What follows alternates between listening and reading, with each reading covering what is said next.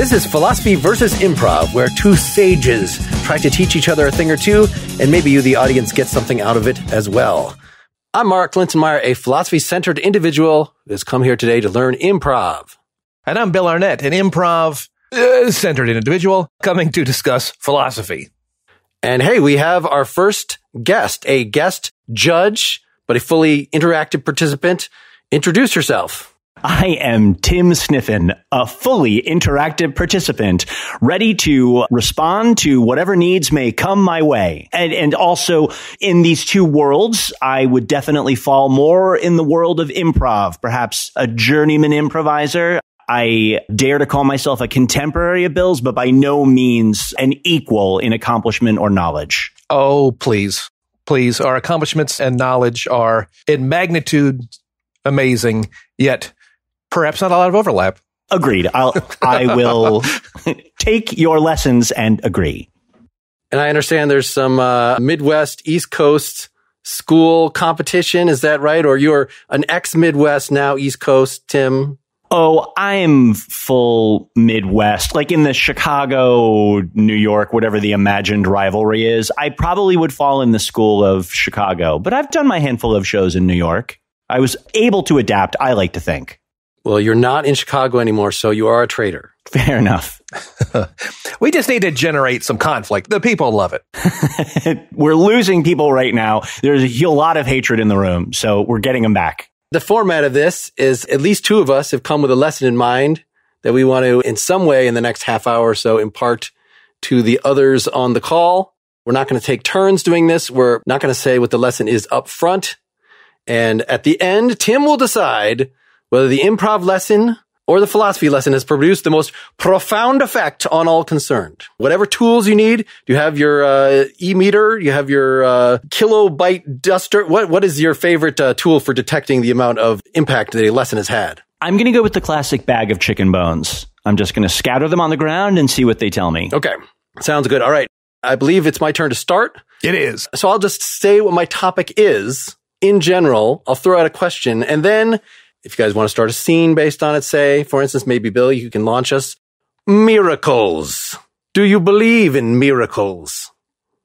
Okay. Do you know what the ancients have said about miracles? All the ancients. Okay. All right. Do you want to dive in now or do you want to discuss miracles?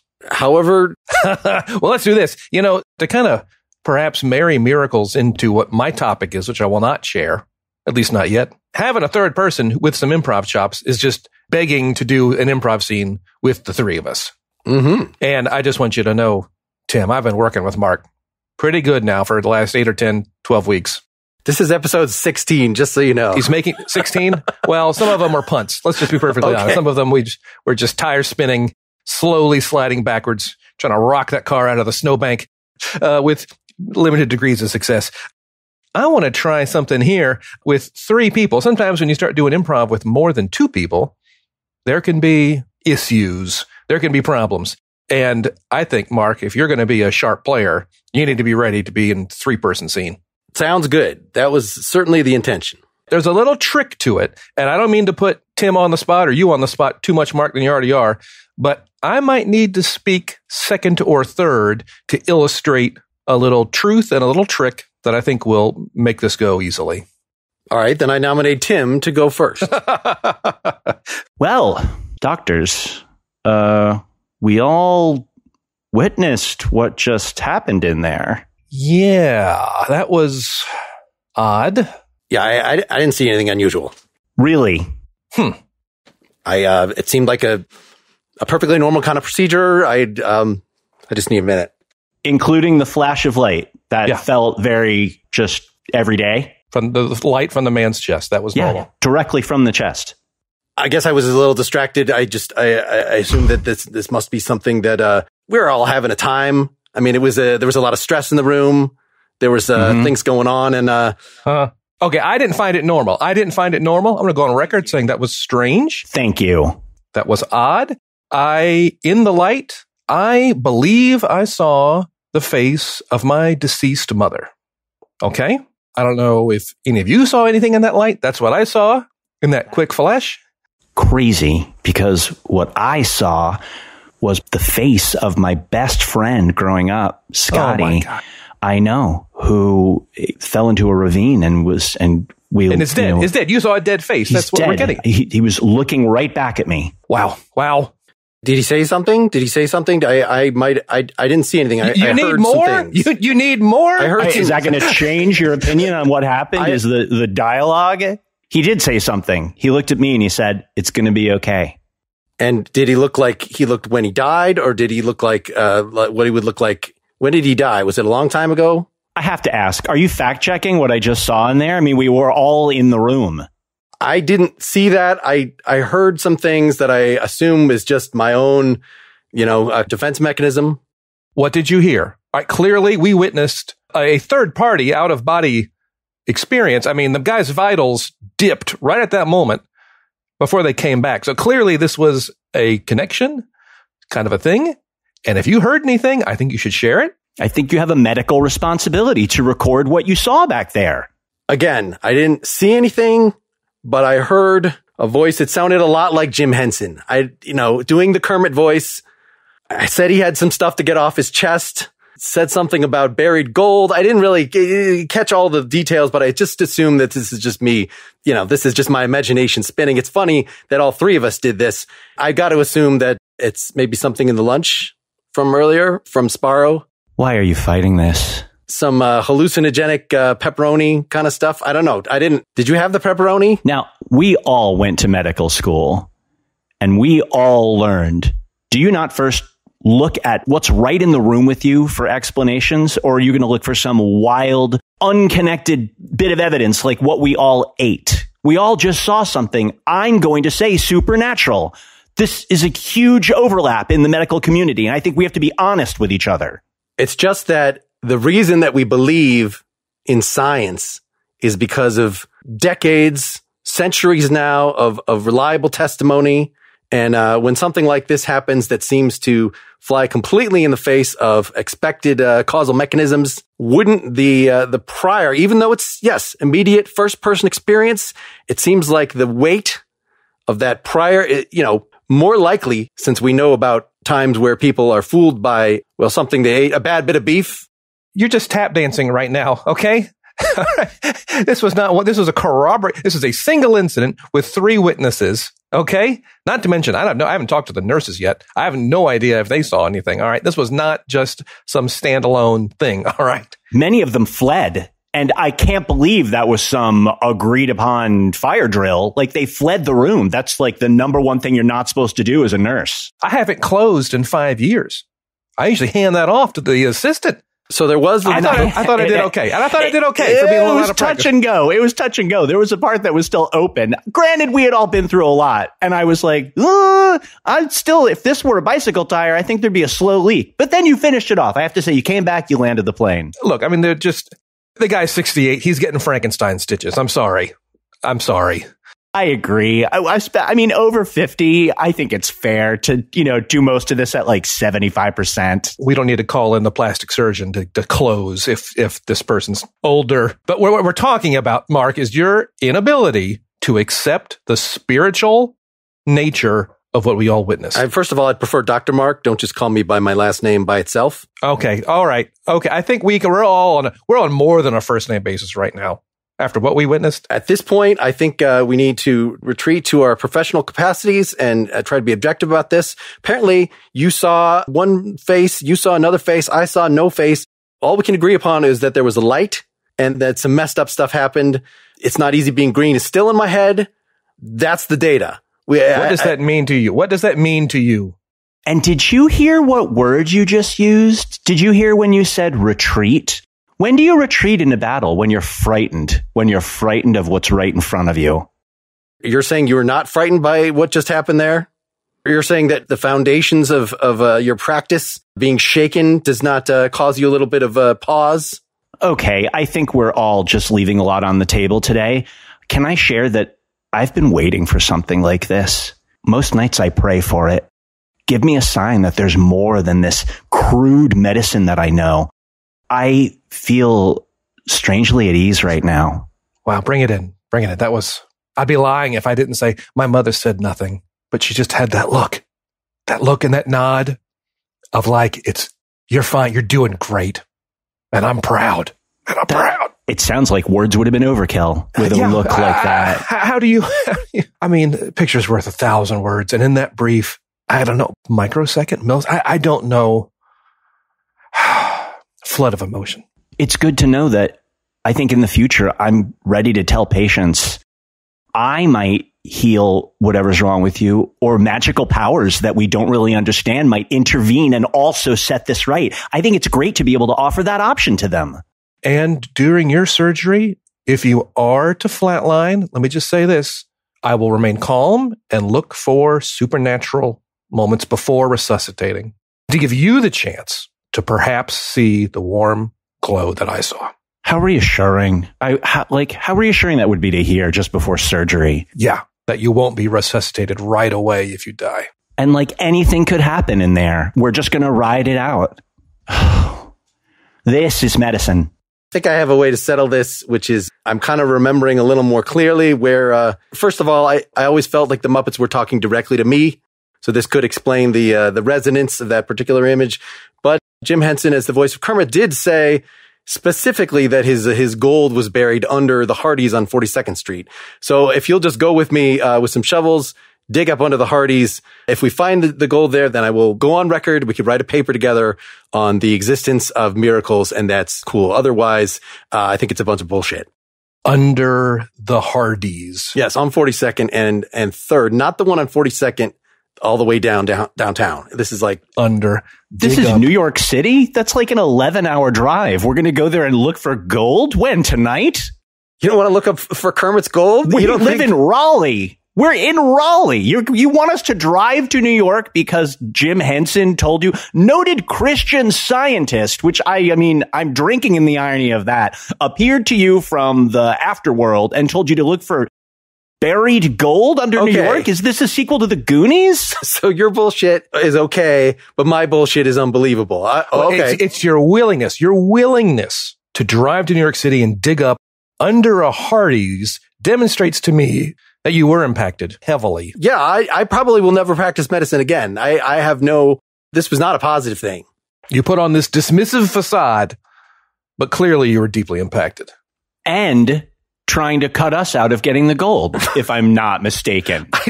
I mean, until we get there, I was not going to make that decision. But I mean, if you're going to force it on me, yeah, I need some arms, I need some shovels. But was my vision. I think I should get at least a higher percentage. You know what? Never mind. There was no gold. I'm gonna cut out of here, and we'll see you later. I'm leaving medicine, but you guys have fun with your life-changing affirmations. You can have all the gold you find under Hardee's. I'm going to give that to you. You can have it all. I got a gift far more valuable than any Hardee's gold. And scene. Perfect. All right. Thank you, Tim. That was fun. That was. I thought Mark did a fine job. Now, Mark, I have to ask you, and Tim might know the answer or have a variation on the answer, or an opinion on the variation of an answer. Mark, did you see the choice I made? Were you cognizant of the choice I made? So Tim initiated, and then you were going with it, and I decided not to. Sure. What does that create? Well, it was ganging up. We've had our first instance of ganging up here. I don't like the word ganging up, and we can talk about that later. But I may let the cat out of the bag a little bit here. How many points of view were in that scene, Mark? I guess only 2, even though it seemed like there were 3. Yeah, it's essentially 2.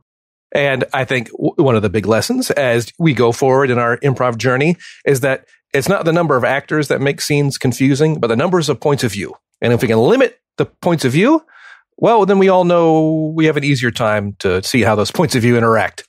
If the scene were to go on longer, perhaps Tim and I would diverge or something would happen between us or something different. But especially at the beginning, especially up top, perhaps it would be in our best interest to limit P's OV, if that makes sense. Well, that's a great way. We're concerned about introducing a guest into this dynamic, and the fact that both of you are from the improv world. Tim does not know your lesson in advance, but presumably you're both from the same Chicago-style school, and so it's not going to be those New Yorkers that are going to come in and say, oh, improv is just saying, How you doing? Get out of my face. I'm walking here. That's what I hear that the UCB people are all about. The big difference is it's of similar improv scenes and rules, but you know that industry is watching. Whereas in Chicago, it's your friends that you have bullied into coming to the show or whoever's waiting to do the next show. Makes sense. Makes sense. And I would probably say if industry's in the house, those players praying for a miracle. What are we, 15 minutes in? That's our show, folks. So Yeah. It seems like a good time to stop and do our ad reads. Why don't you do yours, Bill? You know, week after week, entering the debate ring with Mark and consistently destroying him, I have become concerned for Mark's mental health, stress, depression, anxiety. I'm sure these are all things that trouble Mark weekly after our trouncing sessions. Well, thanks to COVID, so much of our lives have moved online, and with our sponsor today, BetterHelp.com, professional counseling has moved online too. BetterHelp is not self-help, it's not a crisis line, it's professional counseling, it's online, it's secure. They'll consider your needs and match you with a licensed professional in 48 hours. You can send messages anytime and get thoughtful, timely responses. There's no waiting rooms, or it's convenient and it's affordable and it's on your schedule. And since it's online, it's available worldwide. BetterHelp.com. That's BetterHelp, HELP.com. And thanks to them for sponsoring this program and actually offering a 10% off promo code, BetterHelp.com/improv. So if you, like Mark, are experiencing stress, depression, anxiety, such common in this day and age, head on over to BetterHelp.com. Thanks, Bill. St. John's College is for undergraduate and graduate students who seek meaning in their lives, who ask hard questions of themselves and their world, and who dare to free their minds. In small discussion-based classes, students grapple with fundamental questions that confront us as human beings and engage with influential works by some of the world's greatest writers and thinkers, from Homer, Plato, and Euclid to Nietzsche, Einstein, Woolf, and Baldwin. This strong commitment to collaborative inquiry into the study of original texts makes St. John's College a particularly vibrant community of learning, where students participate in lively discussions and immerse themselves in translating, writing, demonstrating, conducting experiments, and analyzing musical compositions. Through this, they learn to listen deeply and across perspectives and to speak and reason with precision. Explore 3,000 years of human thought in just 4 years, or 2 for graduate students, on campuses in Santa Fe, New Mexico, and Annapolis, Maryland. Learn about our undergraduate and graduate Great Books programs, including online graduate options at sjc.edu/improv. What did you learn about what thoughts came up about miracles and their evidence and legitimacy? Tim, start us. Was anything informative in there, or were we just playing with common ideas? Something that I've just thought about recently, which I found myself thinking about during that scene, was the function that miracles serve for people. Like the fact that regardless of what happened in that room, we now have that to believe in. That seems to take on a life of its own. I thought it was interesting in like whether it really happened or not, if these people are going to change the way they practice medicine. It seems like there's two things that you're dealing with: actual miracles and the ripple effects of miracles, or the belief in miracles that will change someone's life. It almost doesn't matter if the miracle happened or not. So that was on my mind, because I thought my character did believe they saw what they saw, but who knows what that means? There's no way to recreate it. And I thought, wow, like I love the idea of like, he's probably going to be a terrible doctor now because he has no faith. He has no belief, no hard, unquestioning belief in science. It's very, it's all up for grabs now. Who knows? Like, so he's probably, his career is ruined. And he was liberated by that too, which is even more ironic. He prefers to be this bad doctor. Yeah. Yeah, it's interesting that it didn't make anyone better, that Bill was putting forward this, we're going to let you stay dead longer to have these experiences, which I thought was a high point. And my character certainly was not. At least there was a testing mechanism. There are a number of ways I could have gone with that as the skeptic of, well, open them up again. Let's recreate it. Let's do something. Wait, get another guy in here. Hey, why don't you, Tim, you get down the table. We're going to open you up in that same way. I think it had something to do with exactly what valve you cut. And we got to, create, some sort of light effect and some sort of sprayed hallucinogenic gas. Clearly that was what was going on. But finding Jim Henson's gold under the Hardies seemed, just the more obvious choice. No, I think it's certainly, there's a heaviness to miracles. There is a personal aspect to these things. What would you call a miracle if you had hard evidence? Would it still be miraculous? Like, that was amazing. It's like their child's under a car and they just lift the car up, and kick their kid out. There's amazing. But if you got that on videotape, would you still call it a miracle? Or does it have to have some kind of mysterious nature? It does seem to rely on no explanation, I would think. If you're really going to call it a miracle instead of just like an extraordinary event, it seems like part of that is a mystery. Like, we don't know how it happened, but it did happen. If it had an explanation, well, you just use the explanation. I feel like in the classic presentations of religious miracles, they think they have an explanation. Jesus is God and did it. There you go. That's the explanation. What else do you want? Like, it's not like you have a great, especially at the time where those things were going around. If you're like, I made a quiche and look how light and fluffy it got. It's a miracle because you can't explain chemically at that point in history why the quiche got light and fluffy. So that's just as mysterious as Jesus is turning water into wine. Maybe he just had the reagent. He had the powdered wine. Well, I mean, if all of their quiches were terrible and then one was great, I think that would be miraculous, but I'm not aware of anybody. If a race of aliens contacted us and as we got to know them said, yeah, we sent one of our kind here a long time ago, you would have known him as Jesus. And we have an ability to transform matter and to appear dead and to duplicate loaves and fishes. I think people would probably be pretty upset if it were like, here's exactly how all of that was done. I don't think religious people would be excited about that. It would be disappointing. Like, no, I want it to just work because my faith makes it so. They might even refuse to believe. The flying saucer lands, 6 or 8 aliens come out, and they all turn loaves into fishes. It's just like, look, it's these, just, shake them out of your sleeve. I think the people would like, no. This is the devil tempting us. Right. They would eventually kill that alien again. It would be like, well, we've seen this storyline play out. We're not visiting this planet anymore. The Christians yet again killed someone who makes loaves and fishes. If we had solid evidence of something like this happening in first person, that would lead to the data on which science would be founded, right? The whole idea is that a scientific regularity is just one that we've just seen a bunch of times. So if you actually witness a new thing happening, yeah, of course, you're maybe going to look for other explanations, but like, it seems like that primary experience should feed directly into creating new generalizations, but yet that doesn't seem to be what happens. Why do you think that might be? The whole idea that science is a thing is relatively new in human history. And the whole notion of like thinking and that, hey, even though some things are hot and some things are cold, that's only like 3,000 years old. And even then it didn't catch on right away. So in a mindset where there is no science and that the world just does what the world does, I think people are probably more likely to be awed and assign causality to just this amazing nature that we live in. As today, when we all understand what science is and the scientific method, and we all get it, and we all live our lives this way, and logic is a thing. So when something does happen, we're probably programmed to a degree to, I'm sure there's a logical explanation for all of this. I don't know if it's a Western disease or even if it's a disease or a human thing now, but the fact that miracles were more common in the ancient world kind of makes sense. Well, and if they were more common, you might just be like, oh, okay. I would think that maybe ancient people, some of them would just, if they really believe these stories, as opposed to them just being stories, then they would just be like, another one of those.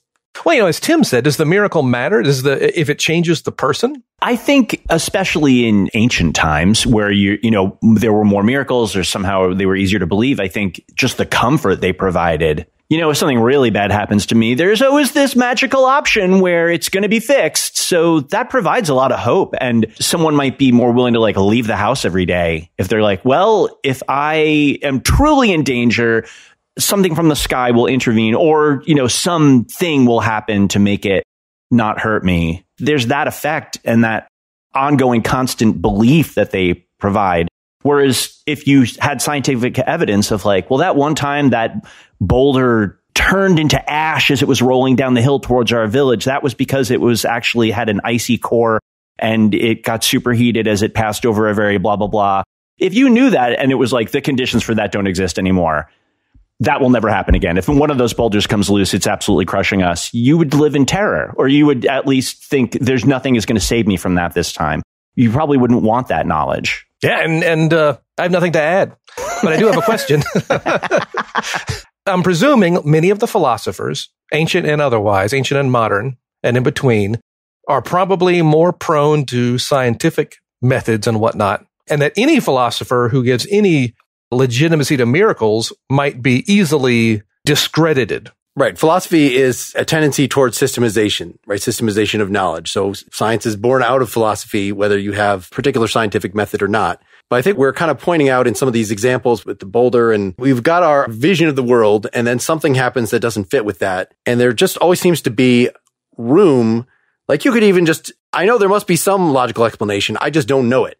I'm just going to admit it that it's an anomaly. You know, we'll call it a UFO. We'll call it an unidentified rolling boulder. We don't know exactly why that particular thing happened, but it somehow works out. Or if you've already got a system in which gods punish us and reach down and help us when the boulder's about to smash, then you'll give an interpretation along those lines. And in fact, the mystical experience that we had, I think it's pretty well documented. You know, if you're super Christian and you have a mystical experience, you take a bunch of LSD or you meditate a lot or whatever, it gets you to that point that you have the flash of light and you probably don't suddenly become a Muslim. You interpret it, whatever happened to your brain, according to the system that you've already got going, right? According to the mythology that you already have in your head. The Prophet Muhammad did. He became a Muslim. I guess you're right. Immediately. In fact, the first one. The first one, he said, I am the first Muslim. I'm sure that is right in the scripture. You know what? If we have time for another improv scene, Mark, maybe Tim and I can start this thing, and then you can decide to either join in with a point of view of one of us or take your own. All right. How does that sound? And I will say this is something with teaching improv, being able to look at a scene, look at a moment, see what a behavior is, and be able to mimic that behavior or mimic that point of view demonstrates that you understand it. Does that make sense? And even if in a two-person scene, just this whole notion of being able to think about behaviors and think about points of view. As a teacher, it's good for me to get a piece of glass in the pipe to be able to look inside and see that this person's process is like, yeah, they adequately or accurately distilled that and figured it out. So this time, you get to be under the microscope here, Mark. I will get under there for a limited period of time. Just as a clock watcher, I'm saying this is not going to be a 15-minute scene. All right. Tim and I will get that. At 9 minutes, I'm out. Okay? I don't care if we finally found the heart of it. I'm just... All right. Sir, I'm sorry. I looked all through the restaurant. I didn't find a doll or a kid's bag or anything. I'm real sorry. Where in the restaurant could it be then? Do you have people that come through and maybe would have taken the doll and would have hidden it somewhere else? It's just my daughter. I mean, you can see her look through the window. She's right there in the car. I can look again. People are picking up chairs right now. They're putting chairs on tables. If it were here, I really think we would have come across it. All right. Dad, did they find the doll? Well, he's saying he won't look hard enough, honey. So, that's not very nice. You should look harder, sir. That's not what I said. I didn't say I won't look hard enough. I'll check again. 1 second. In fact, I'm just going to go run over to... Could I quickly, if I could just have a moment of your time? I thought maybe you understood the importance of this, but I'm realizing I haven't said enough. We don't really understand it, but when she's holding that doll, her IQ triples. I've just gotten her registered into one of the most prestigious academies in the country. And if she doesn't have that doll, I don't know what's going to happen. There's a lot to unpack in that. Sure. When I have that doll, I could do trigonometry. Okay. And hearing. I can do it. I could do it two ways. I could do the sine and the cosine. But you hear her stumbling over the sentence the way she just did. She doesn't do that when she has the doll. She didn't even mention tangents. I know. You can see there might be some residual effects of the doll that are wearing off with the super hearing. Look, I'm a parent too, and I get it. And congratulations. So I'll check again. I'm going to talk to Charlene here. She's in charge of the late night staff here. And this was a congratulatory dinner for her getting into the academy. You had to have the doll with us so you can understand for the evening to end this way. We got to find that thing. While I go and look, maybe you could entertain the thought that maybe you lost it somewhere else. I'm just going to ask you to just entertain that thought. I'm going to step away. Daddy, just think about that. Daddy, when the waiter was waiting on us, it seemed like I could see his motives and that he was a shifty fellow. But then I put the doll down and it was all dark to me. So Honey, first of all, I just want to say something right away. No matter what you can do or whether we ever find that doll, I love you just the way you are. I always have. But now let's get back to this waiter that it sounds like maybe stole your doll. Did you see him take it? I didn't see him take it, but I knew from looking at his eyes that he had some sort of shiftiness in his past and that he wasn't a very nice person. And then some of the food was kind of cold, and so he was very slow. Yeah, sorry, we couldn't find it. There's a good chance that it'll get found later on tonight. I think we're doing our deep clean tonight, our monthly deep clean, and we've got a lost and found bin. You want to give us a call in the morning? That'd be great. So you haven't found it now, but you want me to just march out of here and out of your life, trusting that you're going to look for it harder when we're not here. We're closed. We've been closed. We've got people here who are going to be ready to go home soon. Can I explore one more line of thought before we get in the car and drive away? Sure. I'm hearing from my daughter that it sounds like you maybe employ some kind of unsavory characters, and I just want to know how people get hired here. If it's like, go ahead, honey. And I didn't think of this at the time, but now that I don't have the doll, I think it's probably the ethnic background of the people that you hire. I think that's definitely relevant. Okay. I'm sorry this went that way. You can see without the doll, she's like a little rough around the edges. She's also had the doll for a long time, so I don't know this person very well. Okay, I don't know where she learned that from either, but it's certainly not on Sesame Street. All right. Well, if you're implying my parenting, I mean, granted, I've been pretty much raising a different child for the last 5 or so years. He let me watch The Wire. But now that I don't have the doll anymore, that was when you had the doll. That's when you had the doll. It was telling me that drugs are cool and that I should start dealing on the corner. This is the kind of opinions I'm going to be dealing with for the rest of my life if we can't find that doll. Well, hey, don't start on The Wire unless you can finish the whole thing. It's an arc, okay? And there's going to be some mixed messages. With the doll, she saw where it was headed after season 2. She explained it to me. Did you check on the street? But on the walk, on the patio area between the parking lot and here? Did you check there? Is it in the car? Did it fall under the car seat, under the passenger seat, under the driver's seat? Okay, before you list all the places that aren't this restaurant, she had the doll when you brought out that cake with the candle in it. She made it look like the doll blew out the candle with her. So let's abandon that whole line of inquiry. It's somewhere in here. I'm hearing, we're not going to get into the waiter's ethnic background, but I'm hearing that you had a shady waiter. And I would love it if you could maybe figure out who that was. We can look at the receipt and figure out who your server was. But I don't think, we're not hiring Harvard graduates to serve. Let's just be perfectly. That's a shame. What a shame. They're going to take that job? Is that what if your daughter finds her doll and gets into that prestigious academy, how would you feel if she's serving at the Red Robin? How would that? She wouldn't need to, though. I feel like she would understand the common man's experience at that point, where she could then be using her intelligence to aid humanity in some greater way. Do you really need her to have that, minimum wage job after Harvard? I tell you what, I clock out in 8 minutes. The three of us can walk around this restaurant. We can go to the restroom. We can go to the busing station. But you'll be off the clock then? Are you required to tell the truth when you're off the clock?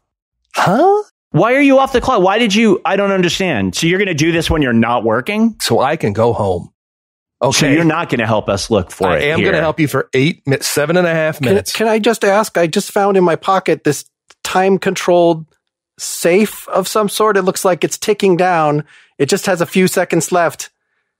Oh, yes, and it's open. And now I have the doll. I had put it in there earlier with its protective shell so that I could see from the point of view of the common man. And now I see that was a terrible attitude to want to incorporate, and it was very racist, and it was very suspicious. I'm so sorry, sir, that we imputed these terrible motives to your staff, and now I understand what the other side. Wow. A little bit of Dallas Ex Machina here, huh? I would love to introduce you to my daughter. It's nice to meet you. You will be working for me before too long. And scene. Okay, let's stop there. Wow. Bonus lesson, dealing with unsavory topics. I think that it was properly generic enough to gesture at the unsavory topic without us actually being accused of. If you acknowledge it, and acknowledge that it's inappropriate, you'd be surprised what you can get away with. I don't mean it like that, but one would be surprised. Yes, it did make me nervous because it was framed as an awful opinion. You know, the performers were not presenting it as like, here's something we agree with. It was like, this is bad. No one should think this. I liked it because I was like, oh, wow, without this doll, this child turns into a monster. We need to find this thing. So, Bill, I was trying to be on Tim's team there. Sure. But you guys created too interesting a situation. And so I had to very quickly, I don't know, I think it was only a couple lines where I was being entirely in agreement. I violated the spirit of the... You didn't violate at the beginning. And like I mentioned, as the scene goes on, it's going to have a life of its own. It's going to go where it goes.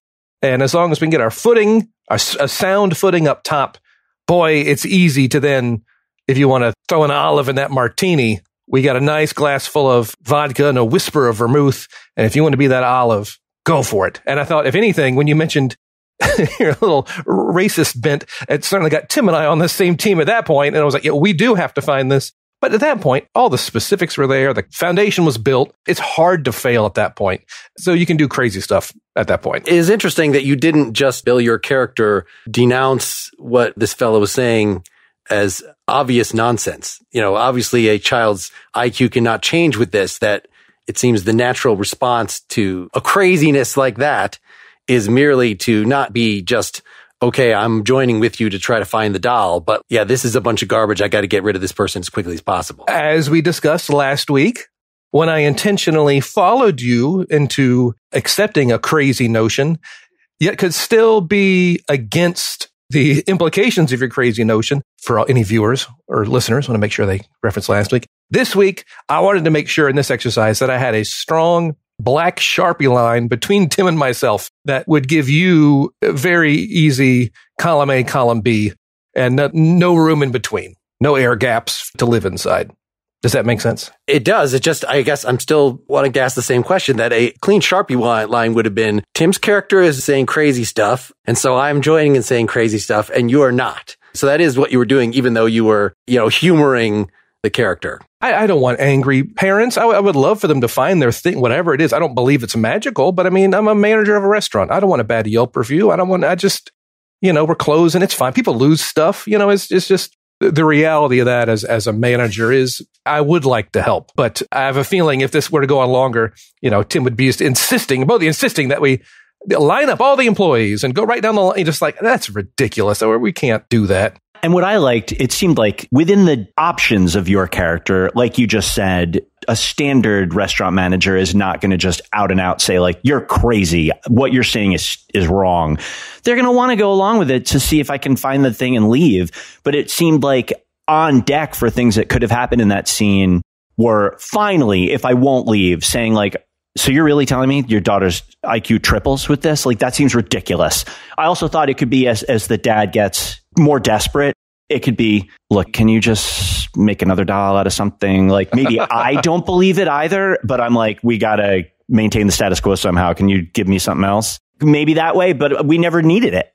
So as a way of closing this out, I'm trying to relate this back to miracles, which, of course, we like to cross the streams that in, whenever we're talking about improv, then we're not necessarily talking about the lines of fantasy versus science. We're talking about the lines of what has been admitted within the scene as the believable body of opinion, and that we could have a completely absurdist scene in which you could still have, as we did in our first scene, you end up not believing me about the gold. I thought, whether my character thought, now we've entered this realm that miracles are acceptable, so why aren't you buying my bullshit? So some interesting, at least, dynamics there, that it makes it seem like what counts as a miracle is going to vary with regard to the hypothesis, the overall worldview that you've agreed on in a particular setting. Yeah, one person's Jesus-shaped potato chip is another person's potato chip. In a country where all potato chips are Jesus-shaped, then a Jesus-shaped potato chip with a mustache is just a potato chip with a mustache. I was going to say that the one potato chip where the Jesus has a mustache is king. Yeah. Wow. Yeah. If it's a good push broom mustache as opposed to just a little pencil thin, there's your great schism right there. There's your Catholics and Protestants right there. Can we reveal anything that is left to reveal I felt like the improv lesson, you were very straightforward with this is what we're doing. And that the conclusion is that a way of simplifying things is to have a limited number of points of view. Was that the lesson? Yeah, and maybe we'll go deeper in other opportunities. But yes, is that looking at scenes as points of view and those points of view colliding. What is a point of view?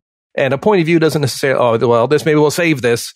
But some people in the greater improv world, a point of view might be, they just love reading a book in the rain. Well, so did Stalin and Mother Teresa. That's not really helpful. A point of view is in this moment right now. What am I trying to achieve? What am I trying to accomplish? What's driving this person?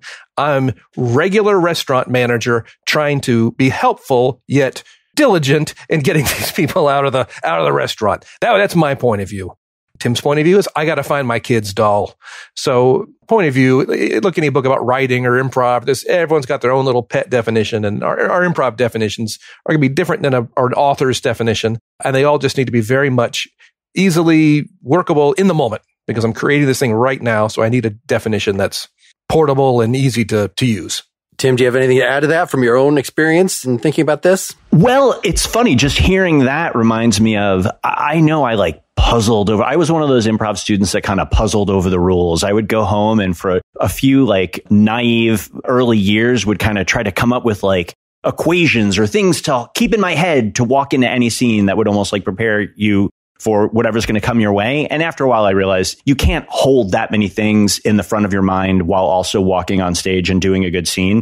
But I also came to realize point of view, I think when I had it as this magical thing that could help instead of just how you feel about what's happening right now was a nice turning point where I was like, it's not this faraway thing that you go and find that shields you against the dragon of the scene. You already have it. You just have to be conscious that you feel a certain way about what's going on right now. I mean, when we began that scene, Bill just came to me with a, very straightforward situation, but it felt like within 3 lines, it was I believe this. Bill does not, but he's going to be helpful, grudgingly helpful. And that was having that point of view just allowed everything else. So it was, I love boiling down. Point of view is not a mystical, intricate thing that you have to construct, in the back of your mind while the scene's happening. It's just your take on what's happening right now and something that you can return to if you find the scene maybe fluttering a little bit. Big agreement with Bill's lesson. Wow. I wonder how the judge is going to vote this week, Mark. This is so biased. But please, Mark, let's hear your little lesson. Well, you tell me what you got out of this whole talk of, I asked you earlier, sort of, how do you react to the first scene regarding miracles and the direction Tim is going in terms of the effect they have on individuals. And I've kind of made a few points in there. Bill, can you sort of distill what you think the thing that I came in wanting to? Maybe that miracles are context dependent, perhaps, or we have to look at who the miracle happened to and the world around the miracle person. I was still waiting on the opinions of the ancients, but So the thing that complicated this, the thing that I kind of came in with was David Hume on miracles, where I kind of said in the first scene what his view was, which is that even if you were to witness something crazy, you weigh that against the entirety of the foundation of the consistency, and it would just rule it out. It would, just as it actually does. When you see something anomalous, you're like, well, of course that was a stage magic. Of course that was video magic. And the thing he focused on is testimony, right? Because he was concerned with should we care about the miracles taught to us from the Bible? And so, yeah, everything we were dealing with and what made most sense for a scene, and I knew this was going to be the case coming in, had to do with us experiencing in first person a miracle. But if anybody just came in and told you about this miraculous thing that happened, clearly they're lying or fooling themselves. So that is, if we're going to actually weigh, do we think that Jesus actually rose from the dead? This is the kind of thing he would say that we just have no choice. We could not possibly believe such a thing because we rate the reliability of testimony, which can be true or false. It's in general true. Mostly people telling us the stuff that, actually happened to them versus the entire foundation of causality that we have witnessed, and the patterns that, and so if we think that somebody's story about the sun standing still for a while, how much would everything else have to shift? In this case, context does get at it because it's the context of the web of other beliefs that we have. How much would everything else have to shift to admit this one thing of the sun standing still for a while. How did the Pope feel about Mr. Hume? I mean, he was reviled as an atheist despite his protestations to the contrary, unsurprisingly. Okay. As you would expect in the 18th century, yeah. Tim, I haven't unplugged JudgeBot. It's been here. It's sort of steaming away, but I had explained to the JudgeBot beforehand that he would not be taking part in this. Tim, you are going to decide which lesson had the most profound effects on our listeners, on the people here. Yes. Shut JudgeBot down. We won't be needing it today. I have witnessed these proceedings with great attention, even while participating in them. And I may have an 11th hour shocker, considering which way you have surmised I might be leaning. Because as I think about one way to manage multi-person scenes is by refining points of view. As I think about it, I think if one person knows that, they can kind of manage a scene. So while it was important to think about today, the fact that the presence of miracles and the context that people bring to them does make for some really interesting scenes. And I think gives you more DNA to begin with, like who believes what. And it's not only the miracle, it's how people react to it and the system of beliefs that they think may support it or not support it seems like fertile ground for improvisation. So I am going to crown that lesson. A third lesson. No. This counts as the philosophy. Is that the philosophy? Yes. I mean, the philosophy as it showed up today, which was in scenes. So, Bill, that counts. I came to this dance with you, Bill, but I think I'm leaving on the arm of Mark. Wow. I can't wait, Mark, for you to invite a philosophy person as a guest.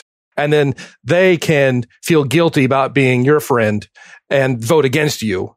Well, and probably if they don't know, I want to see that moment as well. If they don't know anything about improv at all, then probably anything you say will be of profound effect to them. So I don't know if the person you invite, that means that it's going to give your side an advantage. I don't think that's actually going to be the case. Take your victory. All right. Thank you so much, Tim, for joining us. It was my pleasure. Super fun, man. Great seeing you again. You too. Do you have just a minute to sort of fill us in, Tim, on sort of what are your projects now? Where can people see you? Yeah, sure. I'm a writer on the Showtime show Work in Progress, which is a show strongly featuring Chicago improv mainstay Abby McEnany. And it's in our second season. The episodes are being released right now. The other thing I often do is I provide voiceover and writing for Hello from the Magic Tavern, another podcast. And I also do voiceover writing, some animation even for Jackbox Games, which are these social party games that have been popular during this time we live in of people having a lot of time at home. They're games that we like to think almost anyone can play. You only need a phone. They have a new party pack, they're called. A Party Pack 8 is coming out October 14th, if people want to look for it in stores. Yeah, those are all great things. Work in Progress and Jackbox and Magic Tavern, all fantastic things. And we should say Tim is the one that connected us. I don't know if I want to say introduced, because I knew of Bill from his podcast From My Ears, but I also knew Tim that same way. Tim had been on one of my other podcasts. I felt comfortable reaching out to him. I actually asked him if he wanted to do this. I think, do you want to do this, or do you know someone? I think I said, I don't know that I can bring the chops that you're describing, but I know someone who can. So there you go. Oh, nice little hug on the tail, or something pleasant at the end. Yes, Thank you. Exactly. The wink emoji after the breakup. I enjoyed learning from you today, Bill. And I enjoyed learning from you, Mark and Tim. I enjoyed watching you both learn from each other. And scene. Hope you enjoyed the show. Get more at philosophyimprov.com. If you want to support the show and not have to hear any more commercials and get our post-game segments where Bill and I and sometimes guests will elaborate on some things that came up in the episode, reflect on the future, and share our recommendations in the philosophy and comedy worlds, you can see options to do that at philosophyimprov.com/support. Thanks. I should sell my soul.